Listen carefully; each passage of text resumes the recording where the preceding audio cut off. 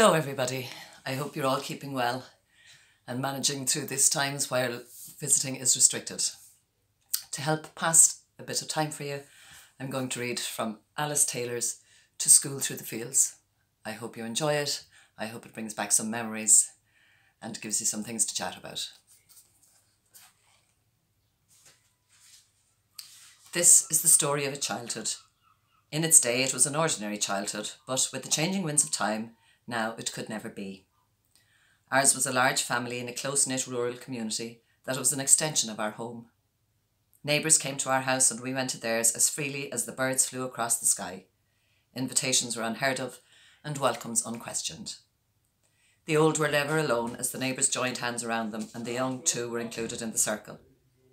As in every group of individuals, all had their own idiosyncrasies and we as children were educated in human awareness by the close association with many people. Sharing was taken for granted, from the milk in the winter when some cows went dry, to the pork steak and puddings when the pig was killed. Work was also shared, from the saving of the hay to the cutting of the corn and preparing for the stations. It was an interlaced community, and its structure helped those within it to support each other. So please come back with me to where we had time to be children and life moved at a different pace. Chapter 1. A Child's Nest. Lishnashoga was the nest from which we learned to fly. An ivy-clad farmhouse surrounded by trees, it stood on the sunny side of a sloping hill at the foot of which the Darrigal River curved its way through gold-furzed inches to disappear under a stone bridge into the woods beyond. In the summers, we swam in the river and caught minnows with jam pots. On Sunday evenings, my father fished in it, each time bringing home a bag of trout. In winter, salmon came up to this quiet backwater to spawn, and of course there was a certain amount of poaching, to which my father objected strongly. Once, when a generous neighbour gave us a present of a poached salmon, he lined us all up around the kitchen table and proceeded to open up the fish.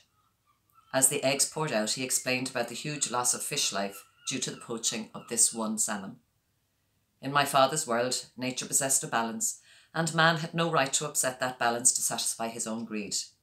Killing this fish was going against the laws of nature. The river showed us two different faces of nature. In summer it was our friend, but in winter it burst into brown torrents of anger that overflowed its banks and swept down our valley with a menacing roar. From the river valley the land rose and stretched away into rolling countryside, climbing into misty mountains at the horizon. This was farming country, where the farmers and nature changed the face of the landscape with the seasons. Our parents were a blend of opposites. My mother was kind and gentle with a far-seeing wisdom, and she expected only the best from her fellow human beings. My father was a man with a high level of intelligence and a low threshold of tolerance. Patience was not one of his virtues. He loved trees, birds and all his farm animals. Nature he appreciated to the full, but he viewed his fellow human beings with a jaundiced eye and never expected too much from them. With 7 children in the family, we were reared as free as birds, growing up in a world of simplicity untouched by outside influences. Our farm was our world, and nature as an educator gave free rein to our imaginations. Unconsciously, we absorbed the natural order of things and observed the facts of life unfolding daily before our eyes. We were free to be children and to grow up at our own pace in a quiet place close to the earth. Chapter 2. Preparing for the stations. In our townland, our turn for the stations came round every 6 years, and then it was like 3 Christmases rolled into one. The preparations might start as much as 12 months in advance, as that provided an opportunity to get everything done that needed to be done in the house. The reason, of course, for this big clean-up was that Mass was going to be said in the house, and all the neighbours for miles around were going to descend on us. Broken walls in the yard were repaired, and any gate pillar that had lost its balance suddenly found itself standing erect. Gates that had sagged previously now swung with free abandon.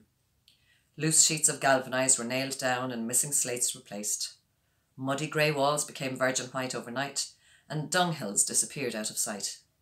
The cows could be forgiven for thinking that they were in a strange farmyard, and we almost expected them not to do what they always did. The outside clean-up was insignificant compared to what went on inside. Nothing from the roof down was safe. Mice and spiders that had nested comfortably for months suddenly found themselves in need of boating facilities as soapy water gushed around them. Broken panes of glass that had been patched up with bits of timber were replaced. Sometimes a whole new window was installed. Bags of rubbish were burned indiscriminately, and many a family treasure was reduced to ashes. Rooms that were full of clutter before now doubled in size. We wandered around in a house full of hollow sounds. When the burning and washing was finished, the painting began, and nothing escaped the paintbrush. Ceilings, walls, tables and chairs all took on a new bright look. It was the era of the slow-drying paint, and if you forgot to watch your step, you could end up with a multicoloured look yourself. The stations only affected the downstairs rooms fully, but if a nosy visitor strayed off the main thoroughfare, we were not going to be caught with our pants down. Cleaning and painting finished, the next target was the big ware press in the parlour. Out came delicate china which had been in the family for years. My mother's respect for the stations weighed against her fear of breakage, but the stations won every time. Once, when a precious jug was broken, she mourned it for days, telling us all how long it had been in the family. Finally, Dan, our part-time travelling farm worker, said, "Missus, if it was here that long, it was time to break it." And that was the end of that. On the day before the stations, everything started to come together. The house was full of women polishing and setting tables. White linen tablecloths saw the light of day for the first time in years, and mothballs rolled from between their creases. A strict eye was kept on the children, and for good reason. One year, on the day before a neighbour's stations, all the good furniture was out in the yard while a new floor was being laid. The adults were busy in the house, while the children, discovering a bucket of whitewash, proceeded to paint the dark mahogany furniture a brilliant white. Such potential catastrophes had to be borne in mind. The night before the stations had a special atmosphere filled with a sense of expectancy. The whole house lay in readiness, with fires set in all the downstairs rooms. Tables were laid with fine china and shining silver, while bowls of lump sugar and dishes of butter rolls lay covered in the kitchen. In front of the fire was a row of polished shoes, graduating from tiny tots upwards. We were all bathed in a big timber tub in front of the bedroom fire, and we young ones were the last to be washed because our chances of getting dirty again were the greatest. I doubt that my mother went to bed at all that night, and if she did, it was for a very short period. The cows got an early awakening in the morning, and the milk was carried out to the creamery bright and early. Dirty jobs finished, everyone put on their finery. The large kitchen table was raised with a chair under each end to act as the altar. My mother was very particular about the altar. As for her, this was what it was all about. She was a deeply religious person, and the honour of having Mass said in her house was something which she appreciated to the full. On the morning of the stations, she had about her a special aura of peace. All the fuss of preparation was over, and now, surrounded by her family and friends, because all her neighbours were her friends, she was going to welcome the Lord into her home. They were the two most important things in her life, her family and her God. My father, dressed in his black suit and shining soft boots, he never wore shoes, waited outside the door to welcome his neighbours and the priests when they came.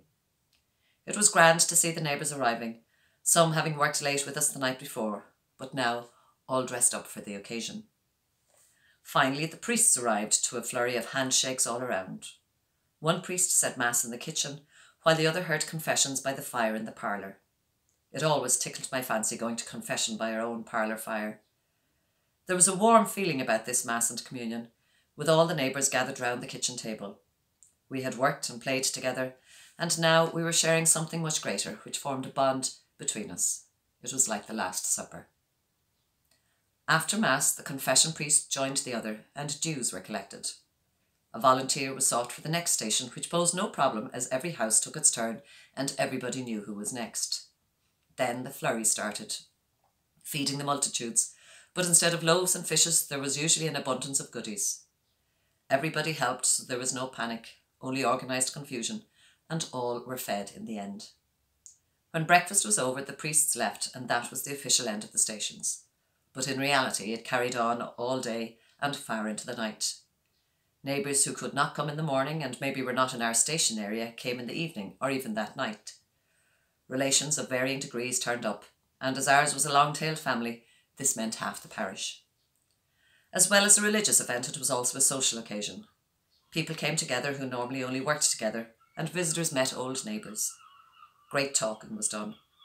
An impromptu concert often started up, and anybody who could sing, and indeed some who could not, entertained the light-hearted gathering.